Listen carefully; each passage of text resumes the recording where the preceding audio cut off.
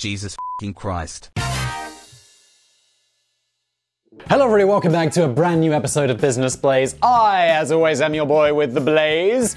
What happens here, if you're new, is Danny writes me a script. I will read said script. I will be an unfunny f***, and Sam will add some glorious and vintage memes. I saw in the comments the other day, someone was like, Sam, do you know any memes that came after 2005?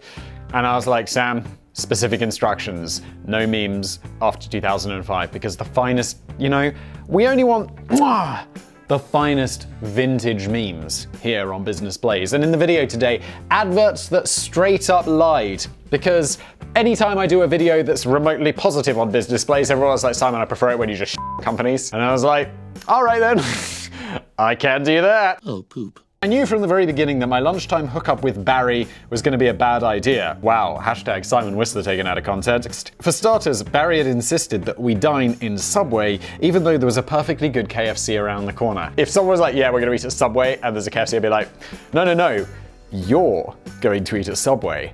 I'm doing whatever the f*** I want. And honestly, it would just I'd rather eat sand than eat at Subway. If I'd wanted a sandwich for lunch, I could have just rung the bell in my basement and requested a ham and cheese pickle sandwich from Simon. Yeah, Daddy, you can request it. Doesn't mean you're bloody gonna get it, does it? What's with all the shouting? Charles, get the f*** out of here. F*** out of here. Second, Barry's always skinned, so he always ends up paying for everything. And it's no surprise that he plumped for the most expensive thing on the menu. At the time, Subway was run. Oh, I know this one. It's where the Subway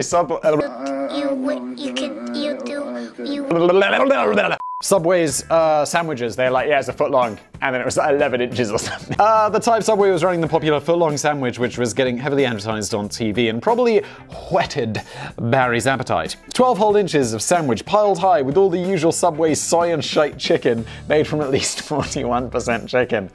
But when we sat down to eat our lunch, it became clear that Barry had another agenda. He whipped out a tape measure and started carefully measuring the foot-long sandwich from end to end before jumping in the air and waving his arms about in blind fury. I knew it! He screamed to everyone else in the diner. Those lying bastards! I added that for dramatic effect. Barry dramatically announced that his foot-long sandwich was in fact only 11 inches long. And it turns out he wasn't the only one getting served with sandwiches that fell short of the foot-long mark by a whole inch. In 2013, disgruntled Subway customers in the US filed 9 class action lawsuits against the company for serving substandard Subway sandwiches that were shorter than advertised. I don't get how this is a suable thing, right? So what are you gonna do, class action? Let's even say that you theoretically ate 1,000 Subway sandwiches. Oh, say you had Subway sandwich for every meal for a year, and you ate 3,000 of these motherfuckers. Well, you'd probably die, and your body would mostly be made out of soy protein. But okay, so 1,000 sandwiches, let's say each one, you got the $5 footlong special or whatever it's called, and so you're missing 10% of your sandwich, so you get 50 cents for each one. So you're suing someone for, at the best case, $500. And that's if you ate Subway for every meal for an entire year. Why don't just complain to the Advertising Commission? They'll fine Subway, and that's how we do it. That makes sense. It was all a bit silly and pointless, really. It was revealed that the vast majority of foot-long sandwiches are indeed a foot long, but due to natural variability in the baking process, some will come out a little shorter and wider than others, even though they all weigh exactly the same and use exactly the same amount of ingredients. Despite this, Subway initially agreed to a settlement of $500,000 and vowed to take measures to ensure all future measurements of their sandwiches would measure up to the proportions.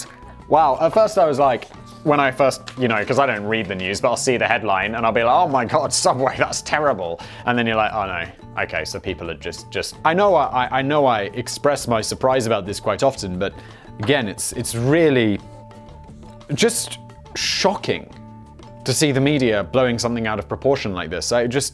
You see it so rarely in the media, just things being blown out of proportion, just so unusual. Most of this money would have ended up in the pockets of the lawyers, though, who were clearly just taking the piss. You know how it is with lawyers? Give them a missing inch and they'll take $500,000. The settlement was later deemed a racket by a Chicago federal judge, and the settlement was ultimately rejected by an appeals court. In this case, it's not often on Business Blaze that I'm on the side of the company on this one. In this case, this is right. this. And all of this didn't seem to have too much impact on my mate Barry, who still scoffed the entire 11-inch sandwich before going back to the counter and ordering a couple of caramel muffins on my tab. Barry, am I right? I'm getting all tangled up in this giant-ass cable again. I think I could have a future in, like, corporate mediation. You know, like, when a company has a dispute with someone or something, and before they go to court, they can agree to it being mediated. I'd say I'm quite fair. And I'd be like, okay, you know, normally, you'd just be like, oh, the company. I'm like, no, Subway's right on this one, guys. If you need a corporate mediator with zero experience and a half a law degree, you know who to call. Subway's alleged missing inch seems pretty mild when compared to some of the other fibs and fabrications that have popped up in advertisements over the years. Some companies have told porkies that would have made Pinocchio's nose grow a foot long, or at least 11 inches. Bada-boom, boom! If you're new here, sometimes that happens. Wrigley's Eclipse Gum. I find it hard to trust chewing gum at the best of times. Alright, Danny, someone's got trust issues. When I was a kid, I used to go through several packets of Wrigley's Juicy Fruit in a week. It wasn't a habit. I could stop anytime I wanted. I just did a bit of boom, but I was always warned by my ill-educated parents that I should never swallow it, as this could be incredibly dangerous and I would drop dead. That's just a lie. Chewing gum is digested like any other food. You can swallow it all you want, if you're a disgusting individual. Of course, it's generally a good idea not to swallow chewing gum. Oh. But I think they were exaggerating the risk just a little bit. It's often claimed that swallowed gum sits in your stomach for 7 years, but this is just hogwash. Although it can't be digested, it still usually comes out pretty quickly. Wait, I thought it could be digested. Or it could be broken down at least. I don't know, I'm not gonna look it up. Maybe some scientist will be in the comments being like, oh, blah, blah, blah, blah, blah, blah, blah, blah, blah. Yeah, okay. Enough. None of that, thanks. Heart. So, on the day when I accidentally swallowed a piece of Wrigley's Juicy Fruit, there was really no need for me to run around the garden in a blind panic, screaming and wailing that I was going to die. I'm very familiar with your wails, Danny. Free Danny. Join my pyramid scheme. You shut your dirty mouth. When Wrigley later launched their new Eclipse chewing gum and breath mints in 1999, the TV commercials and packaging made a few claims that were equally hard to swallow. They reckoned that most of the gums just mask bad breath. We kill the germs that cause it. People believe this. Wrigley was claiming that the natural magnolia bark extract ingredient found in their Eclipse gum had been scientifically proven to kill germs that cause bad breath. But although their scientific research showed promising results, the research was far from complete, and the National Advertising Division noted significant methodology flaws in their research anyway. It was to prove to be a hideously expensive mistake for Wrigley, as although they admitted no wrongdoing, they agreed to settle a $6 million class action lawsuit, which alleged that customers had been misled. Where's that $6 million going? Is that going to the customers who are like, well, you said you'd cure my bad breath and you didn't, and therefore I deserve $6 million? America. What the fuck? I'm assuming this is America. That's not to mention the $67 million that they'd spent on a massive marketing campaign, which now had sadly been eclipsed by particularly stinky media coverage generated by the allegations. But on that side, I'm like, well, you chose to spend $67 million advertising something that wasn't proven, didn't you, Wrigley? That's on you. Years later, the research into the benefits of magnolia bark extract is still ongoing. We'll let you know how that pans out. In the meantime, maybe just try cleaning your teeth every now and again. Yeah, it's good advice. It's just like, I don't know, if you've got bad breath and it doesn't go away when you stop brushing it, go to the doctor. And they'll be like, oh, well, you've got some terrible disease. So either way, I mean, it's kind of a lose-lose, to be honest. I'm not really sure where I'm going with this one. Let's move on. Airborne immune support supplements. I have a supplement to protect you from 5G. And Ebola. No! No! Help, please. What happened to my legs? You can't see this, but he managed to land perfectly standing up, which is incredible. And now I feel bad about ripping his face off. Daddy, chill. What the hell is even that? I don't think we got airborne dietary supplements here in the UK, and I certainly would have remembered the dire TV commercials from the noughties if I'd ever seen one. The product was brewed in the 90s by a school teacher from California called Victoria Knight McDowell, who enjoyed mixing up chemicals of herbs and vitamins in her spare time. The original product was one of those tablets that you plop into a glass of water to create a fizzy drink packed with essential herbal extracts, amino acids, antioxidants, electrolytes, and vitamins. Airborne had very humble origins, as Victoria started selling the Magic Fizz to local drugstores. But by the turn of the millennium, Airborne had bubbled up into something of a surprise success and was available in major chains right across America. Oh no. People love all this fake shit. It's like, yeah, herbs. Woo! Didn't we get over this shit when we got over like f***ing witches? And I don't mean the herbs actually do something, I mean like all the bullshit herbs. And all ETA's shit. Charles. The range has now expanded to include chewable tablets, lozenges, and gummies, and Victoria had hired a cartoonist to create a lively brand and packaging featuring a sharply dressed cartoon man who came to life in the new TV commercials to explain the benefits of a product which rapidly became known as the one designed by the schoolteacher. Yeah, because like I always go to my school teachers for medicine. Jesus Christ, people, come on. What the fuck are we doing? But what did Airborne actually do? Let me guess.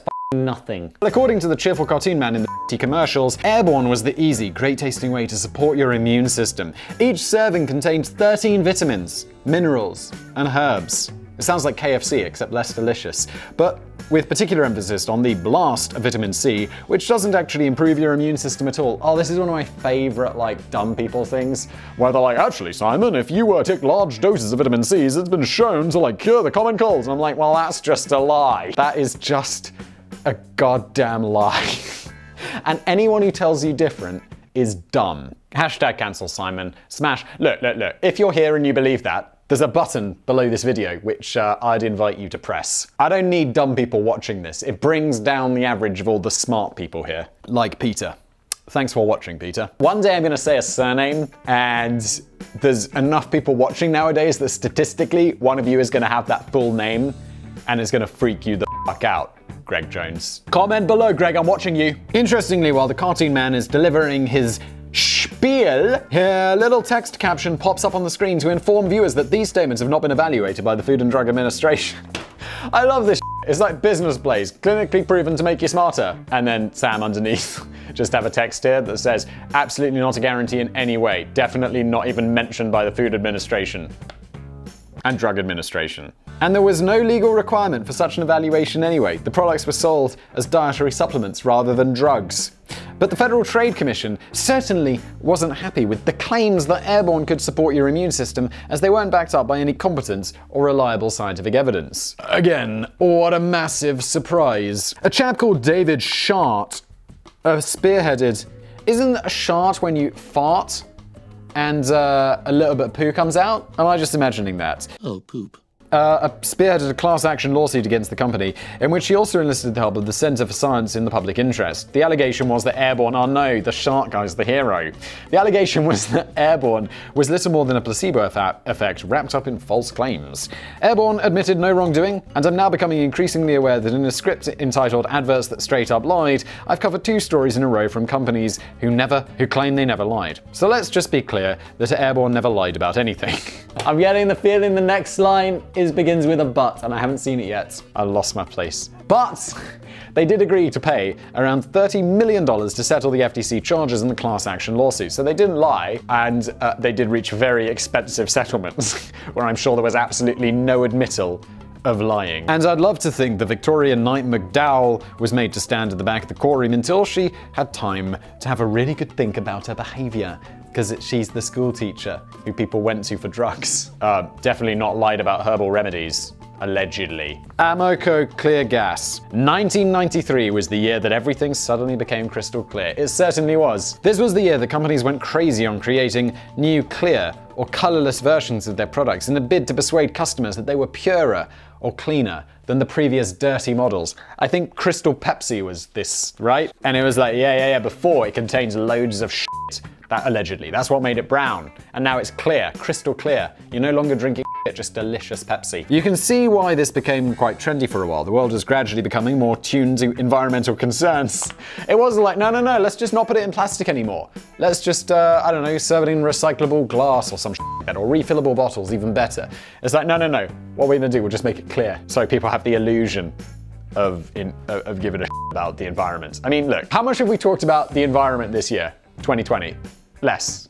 Definitely less. Because the environment is something that we get to when we've run out of other more pressing problems like pandemics or economic recessions when everyone's poor. And I'm not saying that this isn't a problem. It's a massive problem because the environment is something we should be extremely concerned about, and we don't seem to see it as a pressing issue, even when it really is. But as soon as something else comes onto the agenda that's like more pressing, it's like, yeah, recycling. In truth, there was usually very little or no health benefits or environmental advantages in these nuclear products. Again, what a f***ing surprise. Comment, customers just seemed to convince themselves that this was the case. So the world was treated to new Crystal Pepsi, Palmolive's clear dishwashing liquids, Neutrogena's clear hairspray, Clearly Canadian spring water. What colour was it before? Gillette's Clear Angel antiperspirant, and even Miller's Clear Beer. That sounds cool. I'd definitely love to try Clear Beer. The Amoco Oil Company decided to jump on this brief bandwagon to lucidity by splashing out on a multi-million-dollar advertising campaign for their crystal clear Amoco Ultimate Gas. In fact, this wasn't a new product at all. Amoco had already been flogging clear-coloured fuel for years, but the company, like gas, like petrol.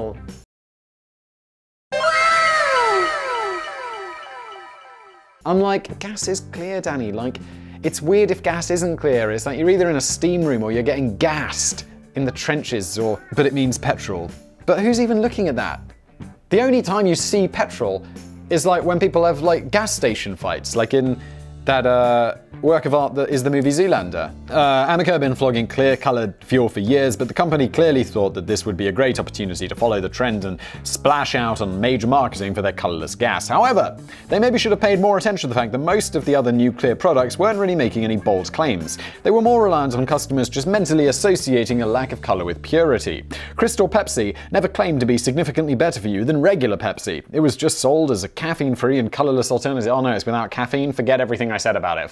That. Maybe we could sprinkle some cocaine in the top. Amoco overstepped the line when the company implied in their TV commercials that their clear gas was more refined than the scummy brown gasoline of their competitors and delivered superior engine performance and environmental benefits. The problem was that there wasn't a shred of scientific evidence to back any of this up. The FTC charged Amoco with making unsubstantiated claims, eventually leading to a 1996 settlement involving an undisclosed but probably massive amount of money, allegedly, and a promise not to indulge in making any more claims with zero emission evidence. By this time, the world had largely moved on from the short-lived crystal clear fad anyway. During the mid-1990s, everyone went crusty again and started going back to drinking dirty bathwater and rolling around in horse manure. Bada-bum-bum.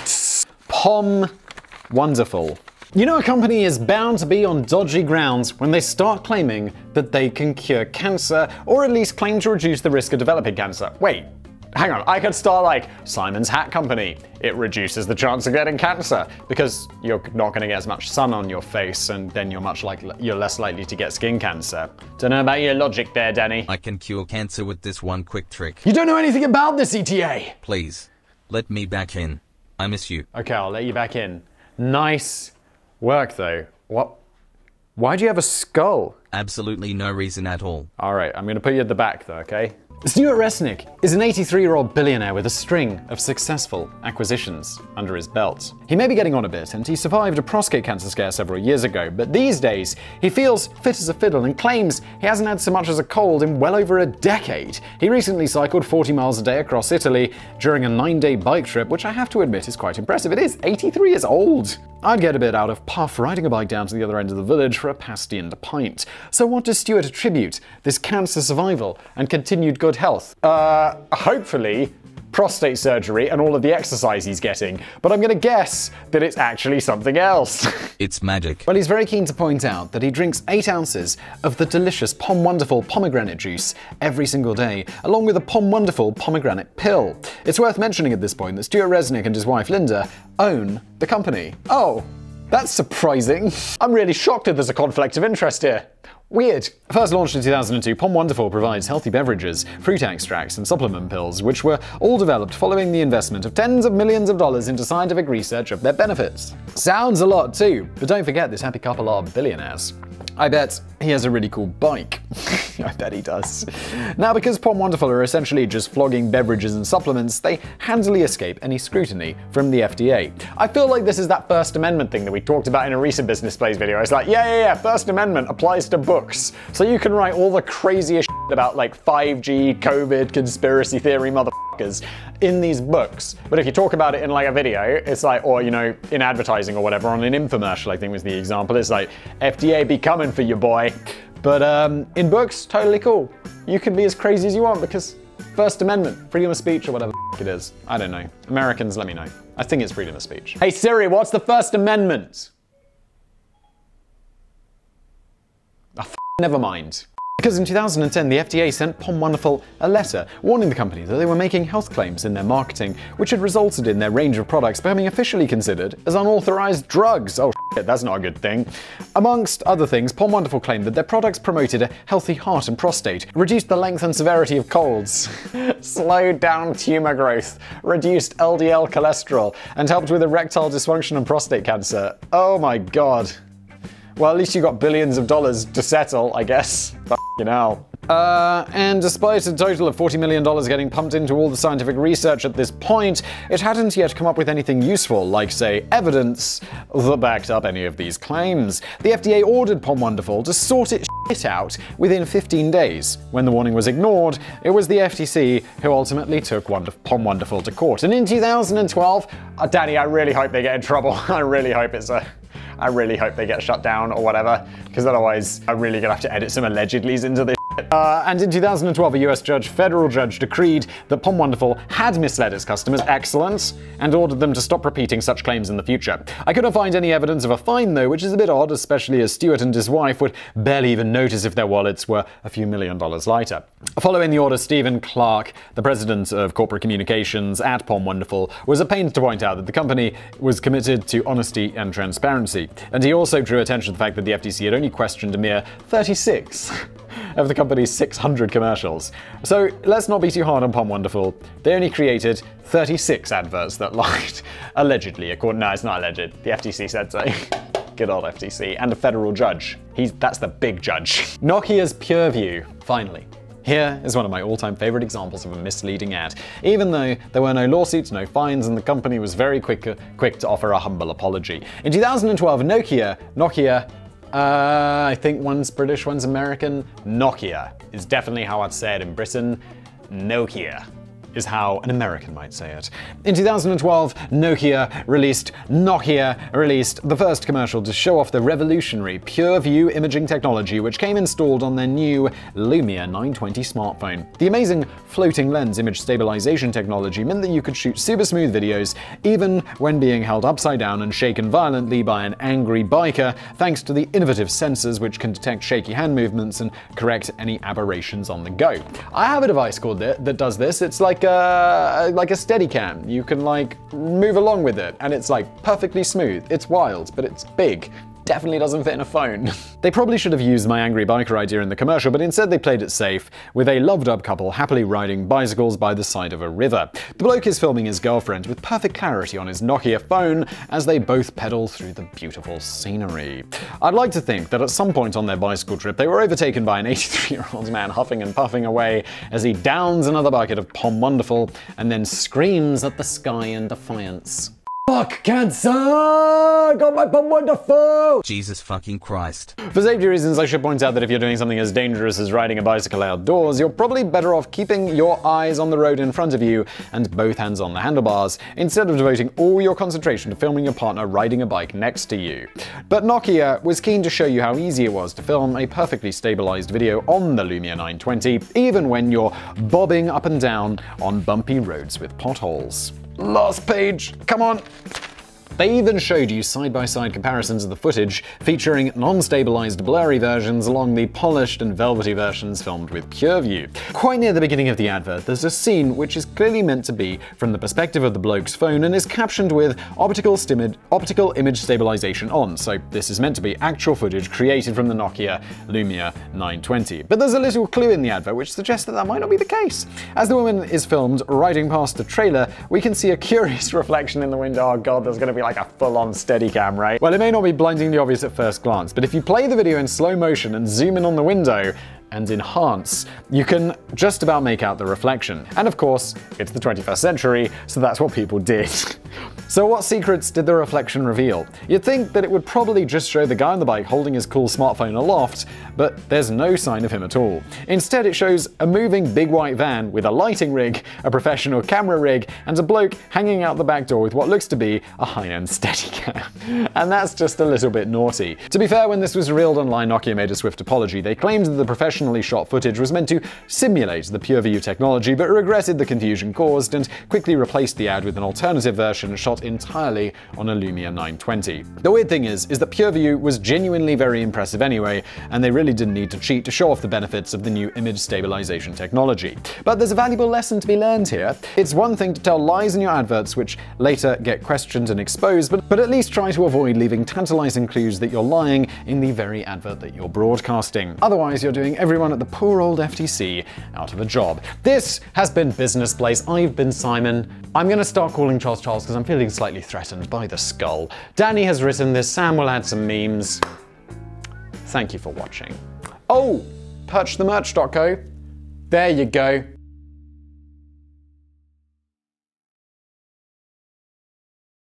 Hot.